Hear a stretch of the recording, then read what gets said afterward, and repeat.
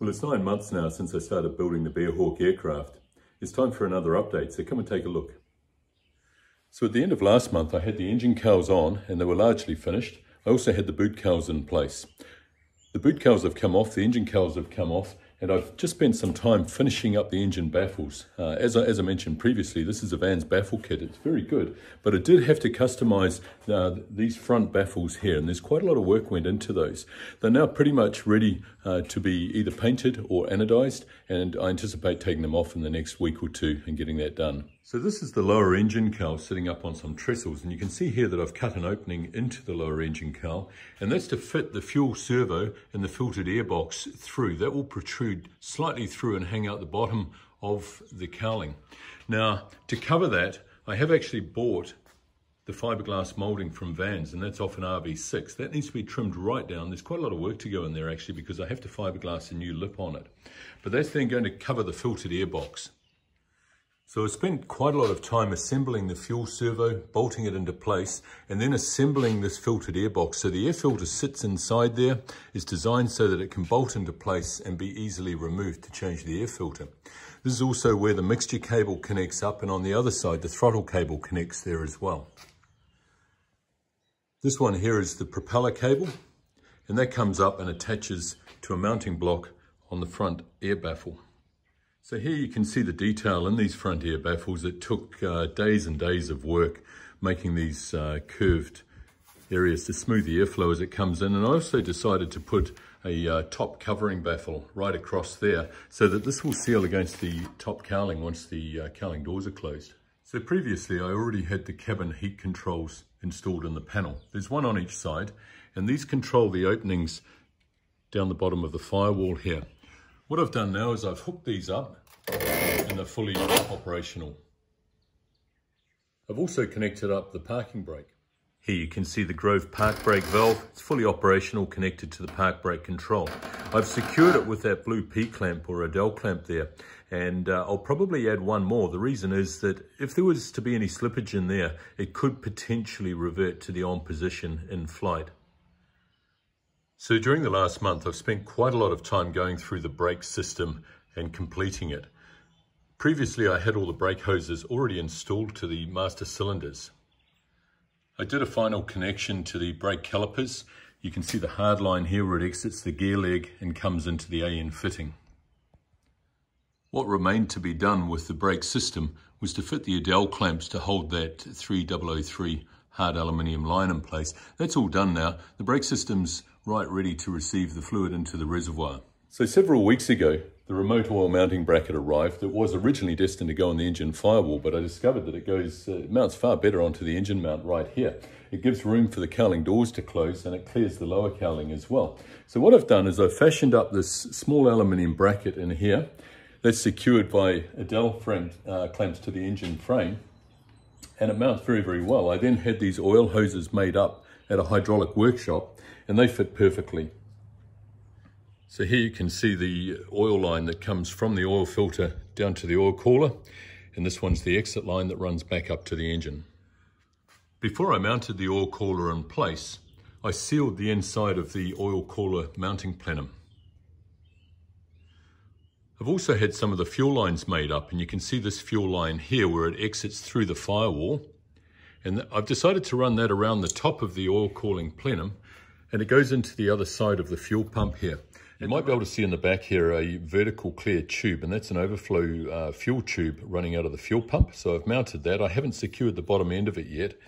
Beside that, this one here is a small flexible line that takes the pressure, that's for the fuel pressure line running up to a pressure transducer. Now I've got two transducers mounted up here, one for fuel pressure and one for oil pressure. And here on the other side of the engine, you can see the oil pressure line, and that runs up and across to the oil pressure transducer. Just over here is the manifold pressure takeoff. I've secured that in place, and I made a firewall penetration for that. The actual manifold pressure transducer is going to be mounted on the cabin side of the firewall. One thing that I had intended to do for a long time but hadn't actually gotten around to was to fit the split pins into these nuts that hold the wheels onto the axle. Now, in between times I'd mounted the engine, so it became slightly more difficult, and I decided to use it as an exercise just to see how I was going to lift the aircraft. What I did was I attached the hydraulic hoist to one side of the engine mount at a time, and I lifted off there, and it worked very, very well. It just lifted the wheel a couple of inches clear of the floor, and I was able to actually undo the nuts just by hand, slide them off, and then I drilled and pinned those axle nuts. In my last video update, the front seats were sitting at the upholsterers. They've been finished, and I was waiting on the back seat. I've picked them up since. Very, very happy with how they've come out. Take a look. They're very plain and simple. They've got a little bit of orange detailing around the edge of the seats here, and they're very, very comfortable to sit in. I've tried them out, trust me. So I've got the back seat here in place. It's just sitting in place. I haven't actually put the mounts in yet. And the other thing that I've done is last week I added the carpet. So I went down to the local rubber supplier, and I found that they had a very lightweight carpet. I think it's for garage floors, pools, that kind of thing. It was extremely light, and I bought 4 square meters of it. What I then did is I took the floor panels out of the Bearhawk, flipped them upside down, and used some clecos to clamp them together, and then ran a carpet knife around the outside. It worked very, very well. I've got a really good fit. So that's one piece of carpet that runs under the back seat, under the front seats, and it terminates just under the front of the front seats. And then I've got a separate piece of carpet for the front cabin area.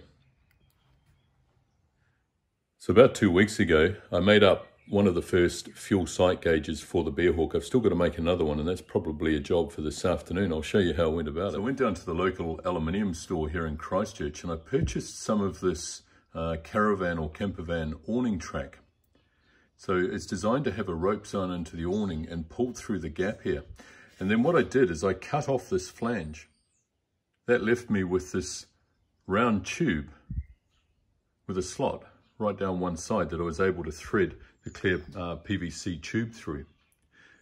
And then I used some of the AN fittings and simply pressed them into place. What I did discover is that using a threaded AN fitting with the opening on the tube didn't seal it properly, and I was getting leaks.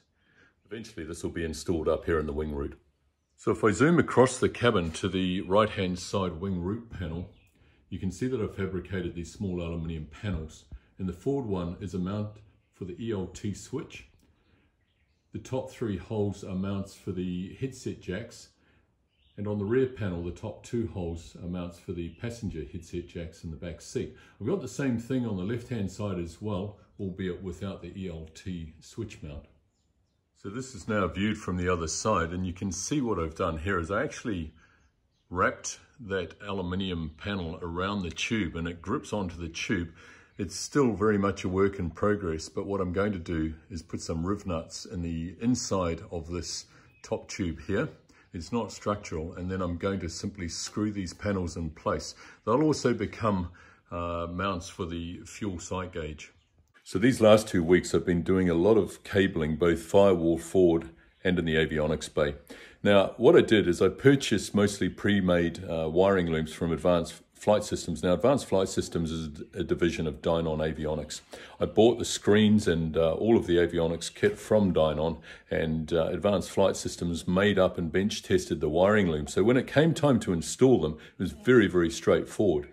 It took about 20 minutes to plug them all in, literally, and I was then able to fire the screens up. And what I did to do that was I simply got some jumper leads and hooked them up to the battery, and they burst into life. Then I went around and added the network cables, and things like the GPS came online, the transponder, the ADAHARS unit, etc. I'll give you a closer look from the top down. Right, so this is looking down on top of the avionics bay.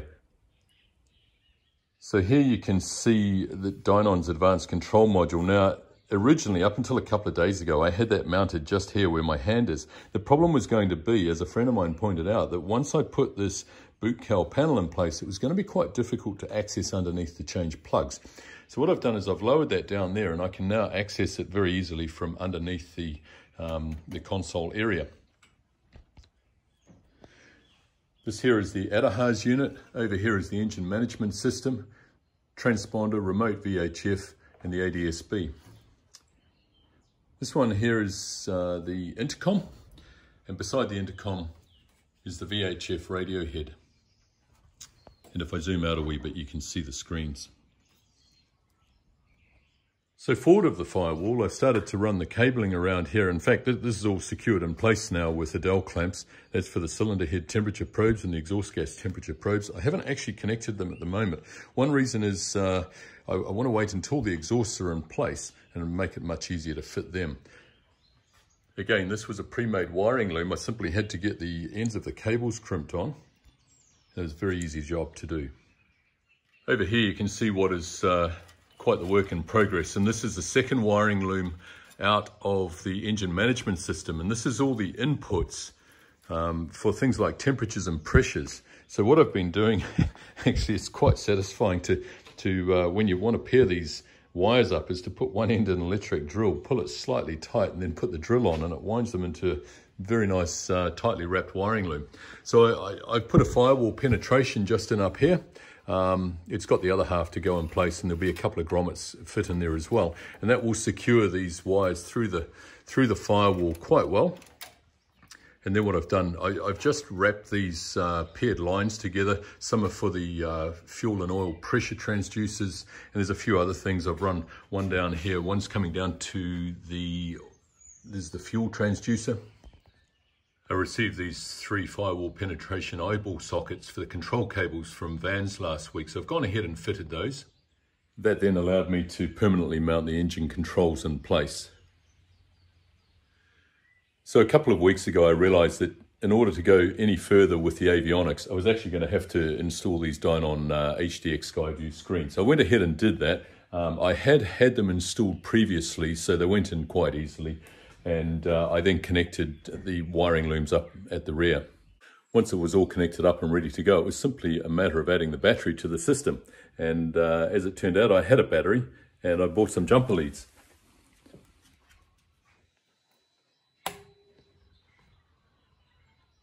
So this is the master switch that controls the left PFD, and that's the avionics switch that controls the radio and the right PFD. Here it is with the displays running. Come and take a look.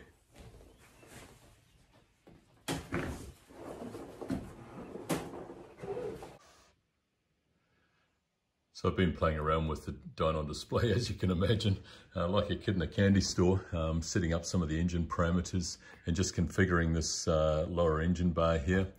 You can pull up engine on the offside page.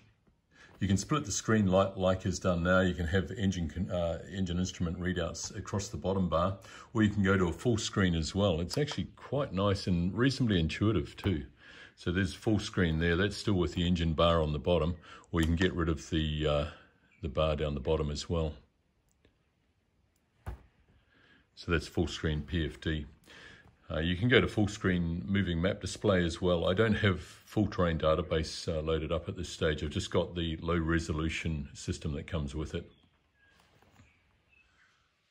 One thing that I really like, one feature, is that the radio is fully integrated with the Dynon display. So what you can do, for instance, is go in here and pull up the COM radio. You can do all your tuning off the screen and push it straight across.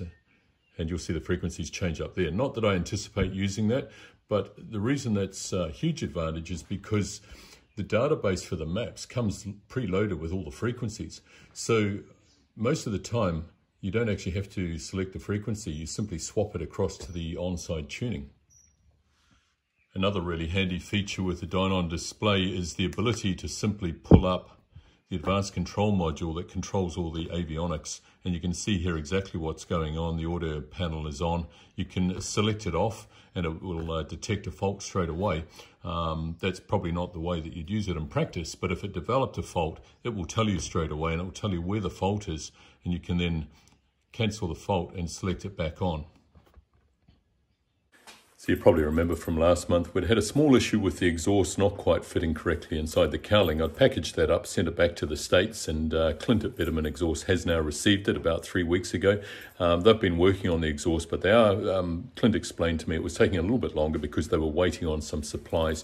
They were hoping to have it finished today, actually, and back in the courier system back down here to Christchurch in New Zealand. Once we receive that, we'll mount it permanently on the engine and can proceed with the lower cowling. So there's another month of progress on the Bearhawk. I'm still thoroughly enjoying it. Toward the end of this month, I hope to have all of the firewall forward wiring completed and all the avionics wiring completed. I am going to enlist a little bit of help for that. Now, since I've started reading all the wiring diagrams and laying out and pairing up all the wires, I probably could do it quite easily myself, actually, just by buying the correct tools and proceeding with it. But it's one of those areas that I don't have anyone double check my work. So I've got the local avionics workshop booked in to come and help me with that.